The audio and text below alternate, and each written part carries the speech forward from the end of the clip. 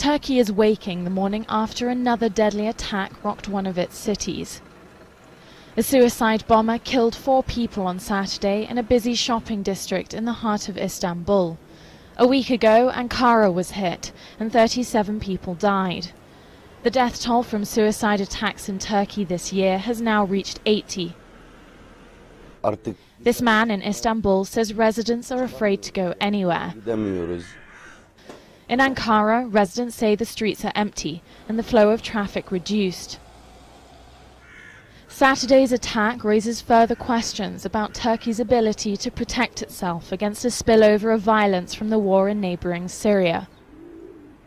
Though the government is battling a widening Kurdish insurgency in the southeast, it says Islamic State militants are crossing its borders.